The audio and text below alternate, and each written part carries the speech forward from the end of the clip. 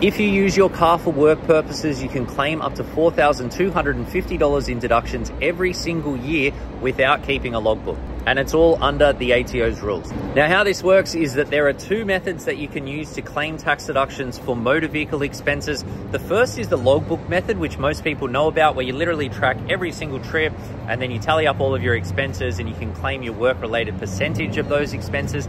The other method that gives you the $4,250 claim is the fixed rate method that allows you to claim work kilometers traveled up to 5,000 kilometers per year at a rate of 85 cents per kilometer, which adds up to $4,250 in deductions every single year. Now, if your tax rate, or if your income is above 45 grand, you're gonna be on a 30% tax rate.